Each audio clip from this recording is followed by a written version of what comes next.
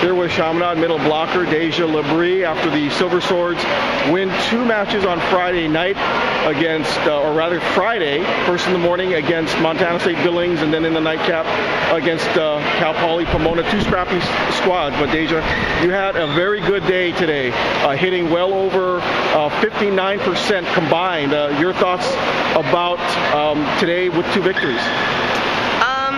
I just think it was a team effort. You know, all of us, even in our down moments, we all focused and picked it up for each other, and I think we did really well today. You guys lost some really good seniors last year, and obviously with Ani being the big gun.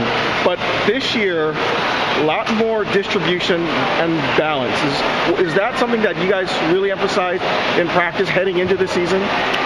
Yeah, I for sure think we work on spreading out our offense, and I think it really helps us in games because we know whoever we set, they're very capable of putting the ball down, and it only keeps our offense fresh and the other team wondering who's going to get set.